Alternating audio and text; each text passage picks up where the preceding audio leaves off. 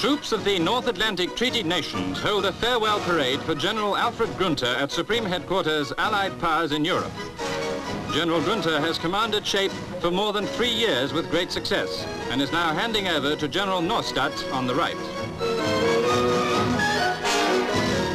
Lord Ismay is present at this goodbye to a great soldier, and so is Field Marshal Earl Montgomery. Representing the French army is Marshal Juin.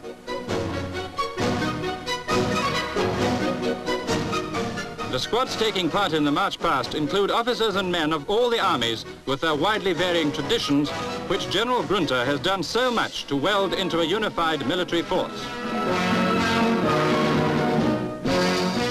The Egyptian crisis is outside S.H.A.P.E.'s commitments, but has a vital importance for S.H.A.P.E.'s southern flank. So General Norstad assumes command at a delicate time. But whatever happens, he can build on foundations which have been firmly laid by a very able commander.